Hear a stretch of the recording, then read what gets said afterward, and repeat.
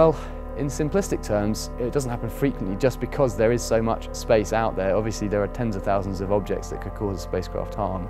Most of the potentially damaging objects that attract are within a few hundred kilometers of the Earth because they're parts of spent rockets and broken up bits of other catastrophically failed satellites and so on.